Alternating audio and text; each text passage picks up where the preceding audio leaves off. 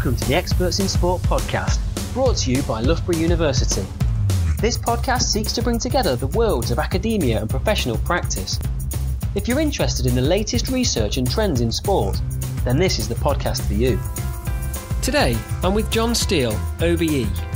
John has a unique blend of experiences in creating and leading high-performance teams. Developed as a professional athlete, sports coach, and in chief executive roles in private, public and not-for-profit sectors. He served as an army officer, having been trained at the prestigious Royal Military Academy Sandhurst to lead teams in high-pressure environments. On leaving the army, he worked in the corporate world before becoming a professional rugby player, playing in over 400 first-class games.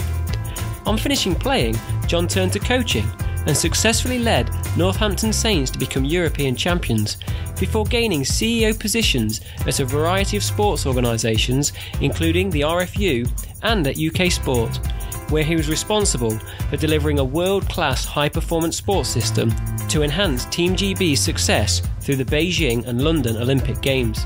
In 2015, he was appointed as Executive Director of Sport at Loughborough University in order to grow its status as a beacon of sport in the UK and around the world. John has served 2 terms as the chairman of the English Institute of Sport and continues to be involved in various sports boards across the UK. Today, we're speaking to John about his journey into leadership in sport. John, thank you very much. Appreciate your time in coming on the podcast. No problem, Martin. Good to be here. Like I mentioned previously, we often have a brief introduction from people, but with your background in leadership and the amount of roles that you've been in, I don't think this will be so brief. And it would be good for you to touch upon that journey of where you've been from starting your leadership career and how that's progressed along the way. So where did things start for you in leadership? It's an interesting one, isn't it, to identify that, whether it's sort of conscious or unconscious. I suppose like a lot of people, when I was born and bred in Cambridge, and when I went to school in Cambridge, I found myself in leadership roles there as captaining this sports team and that sports team. And I suppose the love of it and the feel of when it goes well and learning from it sort of started that far back, really. But when I left school, I took a year off. I travelled, did various jobs, barman, dustman. I went sheep shearing in New Zealand, travelled around with a shearing gang out there and did all that, learnt that I wasn't as good at rugby as I thought I was in New Zealand. But then actually, I suppose my understanding of leadership really started when I came back from New Zealand. I went to Sandhurst Military Academy to train to be an army officer. And that's where my sort of passion, if you like, for the subject of leadership came about. The lessons that I learnt there, which, you know, I would have thought would have sort of lessened in their relevance after, well, how long ago is it now? Nearly 40 years. My God, that makes me sound old. But nearly 40 years ago, just as relevant today. And I draw on them pretty much every day of leadership, what I learnt at Sandhurst. And in many ways, I think it was way ahead of its time in the sorts of things that people are talking about now as being new. Sandhurst was teaching and training all those years ago for many generations of leaders. So I think that's where my passion for leadership came from. So let's touch upon some of those then. What are those key attributes that you were taught at such a young age that you then implemented? What would you say they are? Well, it's interesting that the motto of Sandhurst is serve to lead. And as a raw young individual, you go there thinking, well, this is because I've been through selection and I've been selected in my service to lead others. But of course, it's a double meaning. And what it really means is, in order to lead, you have to serve those you lead. It's the original model of servant leadership. And if what's drilled into you right from the start is you have a huge duty of care to the people in your charge. You have to look after them. And if you talk to platoon or troop commanders, their nightmare is losing people. Not sort of failing at a mission, which of course we're all trying to achieve, whatever your sector, but actually losing people in your charge because you feel responsible for them. So what's ingrained in you from the start is it's a privilege to lead, and you need to look after those you lead. It's not a hierarchical seniority thing where you have authority over others. It's a privilege that needs to be exercised in the right way. It's really interesting that you mentioned that, because the kind of perception of people now is actually you should be more of a servant leader. Yeah, I think so. I think the modern, Generation Z even a couple of generations back, we were probably more obedient, for want of a better term. If people that were our seniors told us to do something, we didn't always question it. We'd say, that's what I've been told to do. That's what I'm going to do. I think the modern generation is far more curious, far more questioning, and therefore you need to be able to take them with you, hearts and minds. And to do that, you have to be looking after them. And the thing about good servant leadership, it's the way you unlock discretionary performance as well. So what I mean by that is not just getting someone to do their role, what's in their JD. How do you get the extra 10% which isn't in there, which is over and above? And you get that by emotional connection, by creating loyalty, by creating a sense of belonging. So if you do look after people, you get that back in spades in terms of loyalty and commitment. And if you don't, you run the risk of just getting what's on the JD. I'll do what my job is, but I don't feel I have to do any more than that. Do you think you could touch upon how you have utilised this, whether it's servant leadership, transformational leadership, within any of your roles within sport? Because I know, having worked with you, and knowing things like the Loughborough Sport Planning Framework and all those elements that you bring to Loughborough Sport, it'd be interesting to get an insight of how you may have tried to achieve that throughout your sporting roles. Yeah, I suppose the bridge to that, Martin, would be a grasp of the difference between management and leadership. And sorry, I promise I will answer the question, but it's a sort of stepping stone to answering that. But I think I see it all the time in different organizations. People manage when they think they're leading. So they'll talk about leadership and they'll be talking about management. They don't understand the difference. And both things are necessary. And to go back to the sort of Santos days, Field Marshal Slim has an amazing quote, which I can't quote exactly, but effectively he talks about management being the sort of nuts and bolts of what you're about. And its management is necessary, it's functional. But then he talks about leadership being of the spirit. So management is of the mind, leadership is of the spirit. It's far more mysterious, but when you get it right, you can achieve amazing things. But some people only ever live in the management world and they think they're leading. So studying that, thinking about it, and understanding as a leader when you manage and when you lead is so important, because in any day, in any hour, in any conversation, you'll flex. So you'll flex from being in full 90% management mode, talking about process and systems, the tools we need to achieve the task. And then you might flex just 2 minutes later into 90% leadership. How do I inspire this individual I've just been talking to about the task? How do I know them to make them motivated, inspired to go away and do this? And in the military, it's about why would you get someone to risk their lives? In business or sport, it's about trying to move towards optimal performance. So I think, first of all, that realization, understanding when you lead, when you manage, and the importance of each of the two things to each other. And then I suppose not falling back on management, because management is a given. You can measure it, you can box it off, you can list it, but by definition it's objective. Whereas leadership is difficult, it's subjective. Do I apply a bit more pressure? Do I take a hard line with this person? Am I more supportive? Do I put an arm around? That's really difficult to judge. And so people don't always want to go there. But I suppose what I learned with time is effective leadership can move mountains, whereas effective management can probably just measure the mountain, So for me, it was a slow road of getting confidence in my own leadership ability and going to it without trying to defer to management all the time. I love that piece you put in there about leadership being the spirit. I think it massively links to culture as well. And some of the definitions that I look at around leadership and culture might be, they're both very difficult to define, but when you're around good leaders and a good culture, you just feel it, and the opposite is also true. Yeah, it's so true. I like that. I like that description of culture because it's so. When someone says, "All right, talk to me about a good, high-performing culture," you sort of go, "I can talk to you about how it feels. I'm not quite sure why I feel that way, but your radar sort of grows or becomes more efficient as you go through life because you've been in poor cultures where you can just feel it when you walk in a room or you spend time with a team. You're going, there's something not right here, and I can't put my finger on it.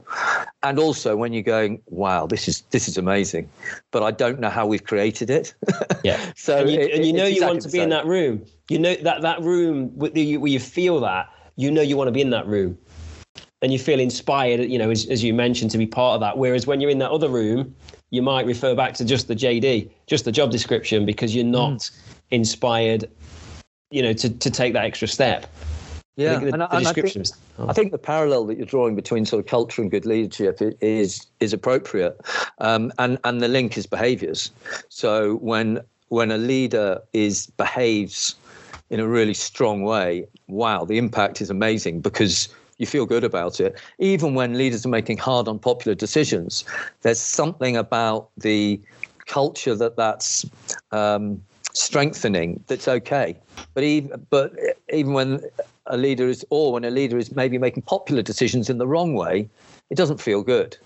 They might be trying to curry favor, but it just feels ineffective.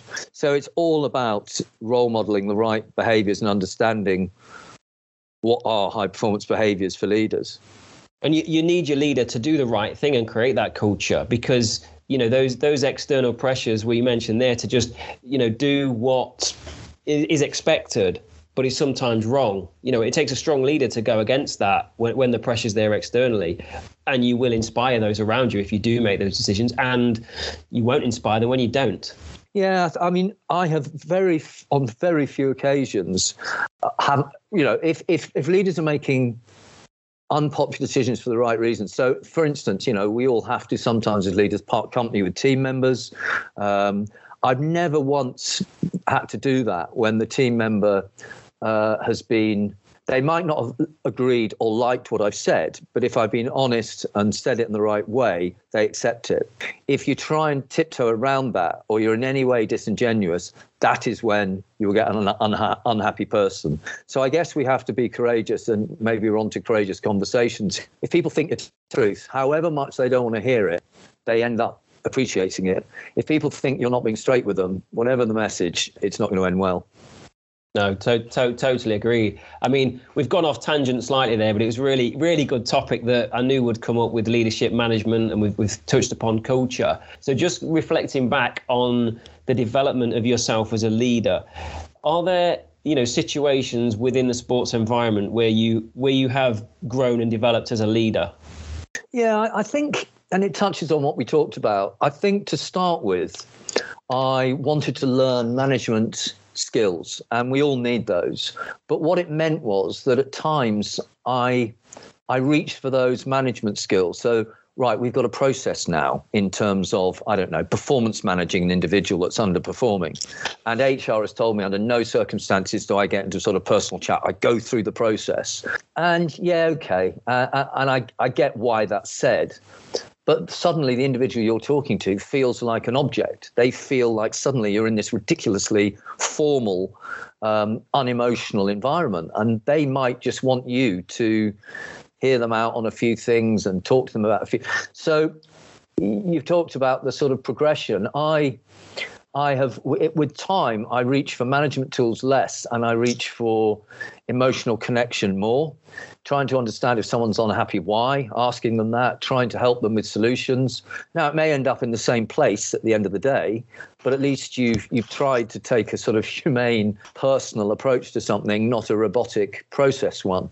So there's time for each, but your question was how I've evolved, and that for me is the major thing. Through the decades and the years of leadership, I think I've become more emotionally based. It's a really good point. I mean, I've had situations, leading and managing people like you described, and when you're taking them through that process of, right, here's your targets. Have you done this? No. Okay, why have you not done this? And they know they're on this little process of where you're basically saying, you've not done what you said you're going to do. I'm going to get rid of you in a few weeks' time because I can keep going down this road, and HR will then support me and I can get rid of you. Now, I've sat there and done that. But as you said, as you develop and get better at leadership, but not necessarily management, I can think of a situation now really where leading and that emotional connection and sitting down with somebody who is a good person but might not fit for the role that they are currently in, and having that conversation to say, how are you? What do you want in the future? And leading down that road where actually there's a positive outcome that they might leave the organisation. So it's the same thing, but they're left with actually some genuine need, some genuine development in actually, this role's just not right for you, and you're then inspired to move forward. Is that the kind of situation you're? Yeah, I mean, it's one example, isn't it? But and I just think sometimes we all have to reach for process, but it has to be after the personal approach. You can't reach for it immediately, because the person on the other side of the desk is going, can we not have a chat about this? Why does this have to be so formal? And usually we don't go for that chat because it's going to be a difficult chat. And when I look back at my rugby days, I was a professional player. I played in the amateur and the professional eras. And then I became director of rugby at Northampton Saints. And we had a pretty all-star cast in terms of players there. We had Springboks, we had All Blacks, we had British Lions, England international, Scottish internationals. We had everybody. And they're all very proud people. And they wanted to do one thing, and that was be involved on a Saturday. And the most difficult conversations were telling people they weren't involved. And sometimes as well, you could say to someone, look, you had a poor performance last week. These are the areas to work on. But other times you're working on an intuitive feel that someone else is better for the next game.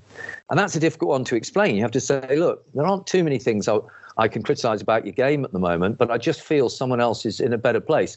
But just having the conversation is appreciated. They're always upset. They're always a bit pissed off with you because you're the one that hasn't picked them. But in the longer term, they appreciate the time you took to talk it through with them. But when you avoid those conversations, that's where resentment starts to simmer. And if you don't address it, the longer it goes on, it gets worse and worse. And you get into sort of bitter, conversations long term. And for me, we had a season where we were fighting on three fronts for silverware in the Cup, in the European Cup, and in the Premiership. And long story short, we got the only one we had left right at the end of the season was the European Cup. And we got to the final to play Munster at Twickenham, the last match of a very long season. And I had to pick a squad, and then I had to pick 15 people that would run out. And there were people there who had given everything, put their body on the line for 12 months. And I had to tell them, you know what? You're not in this final piece of the story. And they were heartbroken because it would have been the biggest game of their life. But you have to eyeball them. You have to face them up, and you have to you have to have a courageous conversation. And I think the more you do it, the easier it gets. It doesn't get easy, but the easier it gets because you say, I know I'm doing the right thing. The less you do it, the less you front up, the sort of more you fear fronting up. How did that transition go from being player to director of rugby? Did you feel any changes to your leadership when that happened? Yeah, I actually had a break from being player. I went and I was director of rugby down at London Scottish, which had leadership challenges of its own, quite fresh into professionalism. And then I went back. So the players that were young players when I was a player had now become senior players. So it was interesting with them because I felt very conscious that I had to have a distance.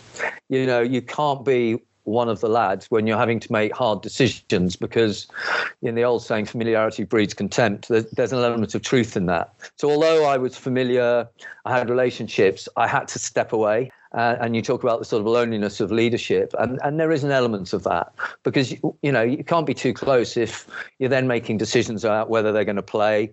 And at that time, it could impact on them financially with game bonuses and all the rest of it. So, yeah, I consciously created a distance, which was difficult to do.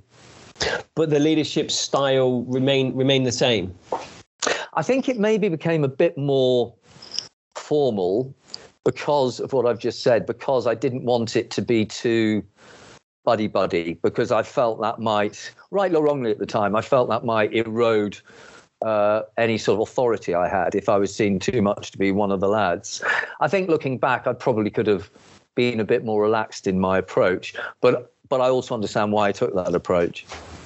Yeah, I suppose leading on the pitch has got to be different in that it can be a case of give me the ball or making a big tackle or whatever it may be. And I suppose at the side, you lose them elements a little bit. Yeah, with a lot of leadership, you deliver through others. I think, leading by example in the military or in sport, if you're a platoon commander on operations in the fire, then you're pretty much leading by example. If you're a rugby player captaining a team on a pitch, you're leading by example. You're making the tackles. You're doing what you're asking others to do, but trying to do it even better. If you get more senior and you're a general behind the lines, or you're a director of rugby off the pitch, you're delivering through others. So it becomes a different style of leadership. It's less role modeling, although you can still role model behaviours, but it's less leading by example and more leading by influence. And would you say that kind of continued even more as you progressed and became kind of, MD and executive directors as you are now? Yeah, I think it did. Although some of the basics of leading teams remain the same, which is you have to be consistent, you have to have integrity, people have to know what your values are and how you live them. And I think if you're authentic in that way, people will forgive you pretty much anything. You can. It's a bit like at Sandhurst. There's an expression called losing your name in the army, and this was the ultimate. People used to say, don't do that or you'll lose your name. And what that meant is you would lose your respect. People would lose respect for you, and your honour had gone. And it wasn't because you led the charge of the Light Brigade onto the guns. You could be forgiven that, because to err is human. People make mistakes. But if you made a decision based on dishonesty or cowardice or all the things we don't value, then you lose your name. So it's about the person you are, not the technical mistakes you might make. And I think it's the same in rugby. You can't be missing every tackle and telling others to tackle. But if you're courageous, if you're supportive of others, if you're honest about your gaps and what you need from others, then people will go with you. Like you mentioned, integrity. Obviously, it takes a lifetime to build that integrity, but you can lose it in a second, if you make those wrong decisions or those wrong behaviours. Yeah, I think so. I think, as I say, it's why you made the wrong decision, why you did something wrong. So, and also the ability to put your hand up. It's amazing how many people, through not admitting it's their fault, actually create a huge issue for themselves. The way to diffuse a problem is immediately, if it's your fault, you say, guys, girls, I've made a mistake there. I thought this, I went with that, and it was the wrong thing. Sorry about that. I'm going to make up for it. I'm going to move on. And they'll just forgive you like that. Bang. If you try and squirm out, blame others, the resentment will grow. So just being able to, when the time is right, stick your hand up and admit you got it wrong or you've got a weakness goes a long way. And you mentioned there about leading through others. So obviously, as you're in a role, and have been in numerous MD kind of CEO type roles, how do you lead through others? Well, I think it becomes intuitive and a bit instinctive, but you have to understand situational leadership, which again is taught at Sandhurst. So I'm always very skeptical of individuals who say, well, this is the type of leader I am, because what they're saying to me is I'm one-dimensional. I call a spade me. I do it all the time. That's code for I'm tactless and can't control it. As a leader, you need to be able to flex. There's a time to be really decisive, not collaborative. Say what you want doing and get the people to do it. There's a time to be completely collaborative and empower people to make decisions. There's a time to be forceful. There's a time to be compassionate and listening. And you have to judge when, on that wide spectrum of leadership styles, you need to be in what place. So in terms of leading through others, it depends on the situation and it depends on the individual. So those are two moving parts. You need to understand the individual and you need to understand the situation. Then you apply the right way of doing it for that person and that situation. And one size fits all, because that's your leadership style, means that 50% of the time you're not leading in the right way. You're not employing the right style. So as leaders, and this is age old, we need to be adaptable, we need to be nimble, we need to be flexible, and we need to know our people. It isn't just because you're trying to you're trying to get discretionary performance isn't why you know people. It's because if you know the real individual, you know how to get the best out of them. You know how to optimize their potential. And to know them in their entirety, you have to know them personally. So when people walk the floor, and it's so necessary, when you walk the floor, you don't want to be saying, by the way, have you got that project, please, for me? Or have you done that bit of work? You need to be saying, you're a Liverpool supporter. I saw Liverpool lost last night. Oh, what do you reckon? You need to be saying, how's the baby that arrived 2 weeks ago? You need to be saying, how's the family? I hear your dad's been ill. Whatever it might be. Because what that does is it creates knowledge of the person, and it creates an emotional link, which isn't just transactional business link. Then they are ready to respond to you. You know them well. You know how to get the best out of them. It's very, very good advice. How do you look at your kind of senior leadership team, and what do you surround yourself with? I potentially know the answer, but I'm just pushing you to give it to us. Yeah, no, it's a good point, Martin. And sometimes it's not, we don't do it knowingly. So I think some leaders fall into the trap of, if people agree with me, I like them. I'd like to think I'm not that. But also some leaders fall into, the people I want to recruit into my team are people I have rapport with. So it's sort of, I get on with them. And then what you find is a team of similar people, because they all get on with each other. But of course, as you get more advanced in your experience as a leader, you realize that differences create the ideal team. And there's something we used to call critical friction when I was a coach. Coaching rugby, and you just want, on that team run before a Saturday game, you want a bit of critical friction. You want a couple of people just losing the temper a little bit with each other, just snapping at each other, and just the odd niggle. That's not a bad team. That's a team with a nice edge. If they're all sort of chirpy and happy and laughing the whole time and hugging, you know what? In real extreme performance situations, that might fail. So I'm not saying it's a nasty, niggly environment. I'm saying there's a critical friction because they're not all the same. It's the same in leadership teams. You want someone that doesn't see it the same way. So in the team I've got at Loughborough at the moment, and you know the individuals, they're very different. They see life very differently. But the similarities they have is they have the same values in terms of integrity, commitment, loyalty, but they're seeing the world through different lenses. So what I get the advantage of also, being able to look at situations from all angles, not just one-dimensional, because we're all similar and get on. And that, I think, is really important, creating teams of difference. It adds to making sure you've got a diverse range of leaders and managers in your organisation to give you that full perspective. Otherwise, you probably become blinkered because you get groupthink, you all think the same thing. And, like I termed it, yes men, that can be conscious or unconscious. You could just all turn into yes men because you believe in the same thing. You've got exactly the same, experiences. And that's sometimes a natural thing that you end up recruiting like that. So have you ever consciously recruited in a leadership team for some people who are different? Or is it just, Yeah, feel? I have. And it took me a while to get there because, of course, when I was younger, I failed to know all my gaps. And subconsciously, I would, when I knew there were gaps, I would try and veneer over them, gloss over them. But as you get older, you go, look, there are some gaps here that I've filled because I've developed and learned. There are other gaps. I just don't think I'm ever going to be very good at these things. So I recruited to fill those gaps. And I was very open about it because I've got some strong points and I've got gaps. Others have strong points and gaps. If we can marry the two and it's we cancel out the gaps, then happy days. That's good for everyone. So I think you become more pragmatic with your recruitment, or I certainly have, about understanding what makes a good team and understanding all the things we will need to deliver a task and what I don't have to deliver it, where I need to go elsewhere to find it. Yes, it's good to know. You found that's been different. I even think still now you're in leadership roles in public, private and kind of charity type sector. Have you found any difference with any of that, any of your leadership style or the potential recruitment of other leaders in any of those roles? Or do you feel it's just similar everywhere?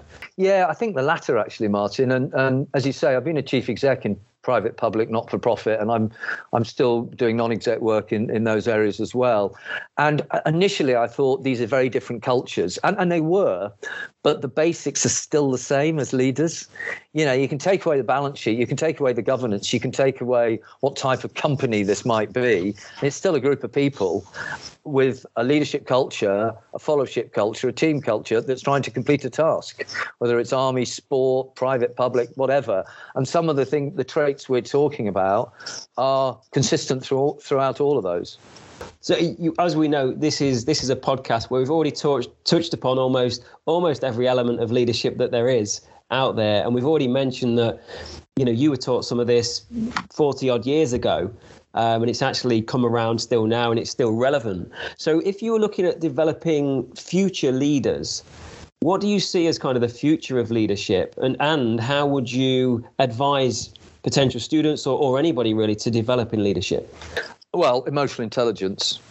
You know, if I was saying the first and foremost, I'd get someone who's emotionally intelligent, because of all the things I talked about. If you're emotionally intelligent, you're self-aware and you're aware of others. That's the key to leadership. The self-awareness part of leadership is understand how I come across, because you are going to be, how you behave, what you say and how you say it will impact on the people you're trying to influence to do a task. So if you come across as scary, that isn't a great impact. If you come across as soft and lacking conviction, that's not either. So understand how you come across. And the only way to understand that is to listen to feedback. The more feedback you get, I've had situations where people have said to me after a meeting, you know, when you said that, I think that really upset that person. I was going, what? I didn't mean that. I had no idea. You know, I felt really bad. And I need someone to point that out so that I don't do it again.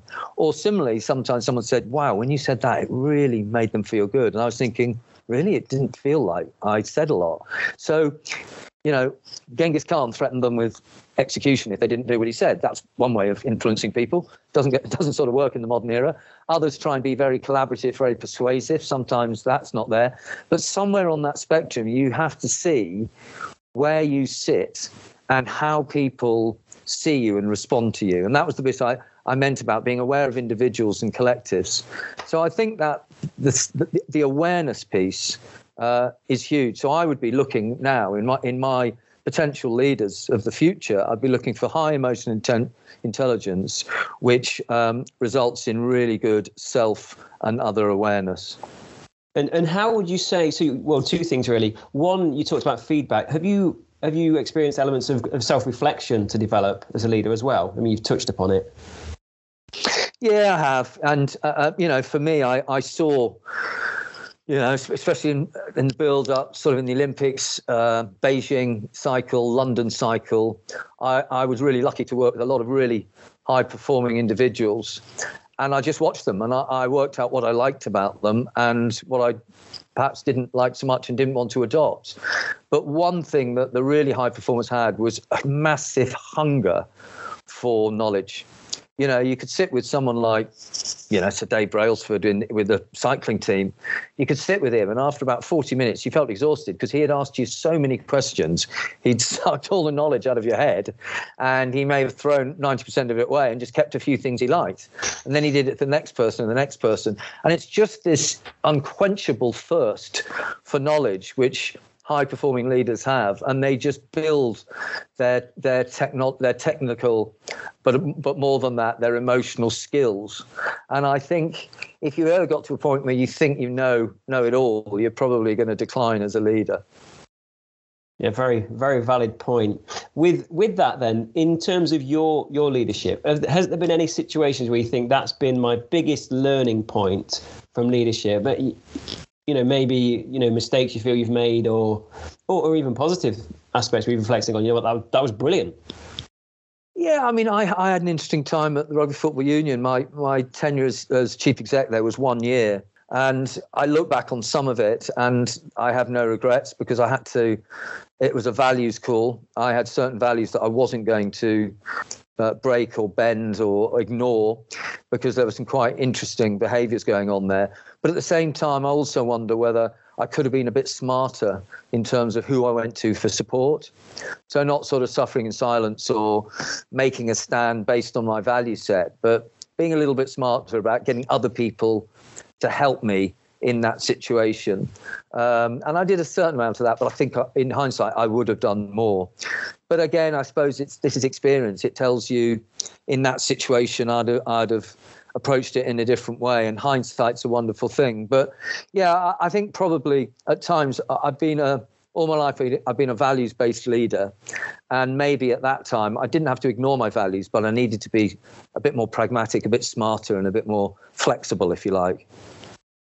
I wanted to touch upon that just briefly, just regarding experience, because just wanted to finish off really now with how leaders should develop in the future, and what kind of experiences you feel people should get to potentially improve that emotional intelligence or improve the self-reflection ability. What kind of experience would you expect leaders to try to gain? I think find your role models, find people you respect, because there is no formula. There is no benchmark set standard, right? You are now a good leader. It depends who you are. It depends on your character. Trying to emulate someone that doesn't fit you just creates an unauthentic or an inauthentic style, which people will see through. So pick up the best practice from lots of different leaders and create your own model of leadership. What suits you as a character? You get introvert leaders, you get extrovert leaders, you get very collaborative leaders, you get very dogmatic leaders. None of them are right or wrong. In the end, the acid test is whether they get the job done in a humane way with a good value set. So I think for me, it's creating your own style and not being told that this is exactly the way to do it. Form a tailored, bespoke suit for yourself, not one off the peg. And are there any specific experiences that you think students or potential managers and leaders should gain to develop at all? I think you have to lead, you have to follow. We lead and follow in every minute of every hour of every day. 1 second in a leadership role. And leading doesn't mean you've got people you line manage. Leadership is a set of behaviours. You might line manage no one and be a really inspirational leader. So I think that's really important to understand. But yes, the experience. I mean, in a world where social media has likes to press and everyone on any sport tends to whoop and do 9 cartwheels and pull their shirt off and swing it around their head if they score a goal. I guess I'm a bit old-fashioned, but I admire a bit of humility. I admire people who are understated. And there's nothing more that I admire than a really effective, understated leader. That, I think, are wonderful traits to have. John, I'm going to leave it there with you. I know you've had a very busy day, and I can ask you questions about leadership all day, so I won't continue. But I think we've really touched upon lots of elements there of leadership. Thanks for giving us your experiences and showing us your understanding of leadership. I look forward to speaking to you in the future and hopefully see you in the corridor soon when we're allowed back in. Thanks, Martin. Thanks for the chat. I enjoyed it. Thanks, John. Thanks for listening to Experts in Sport. If you'd like to get in touch to discuss any topics that you'd like to hear about, then contact me, Martin Foster, via my email m.foster@alborough.ac.uk. Bye for now. See you next time.